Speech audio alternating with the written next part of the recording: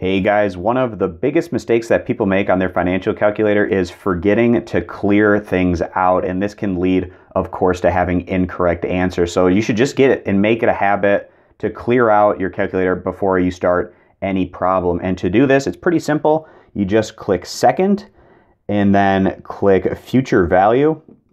And above future value, you can see it says CLR TVM, which stands for clear time value of money. And once you do that, you should find that all of your different options here are reset to 0 so that you're fresh, ready to go to get the correct answer on whatever problem that you're typing in values for. So again, guys, just to recap, before you go in and do any new problem, just make it a habit to click that second and then click the future value button. But the second option is going to be the clear time value of money.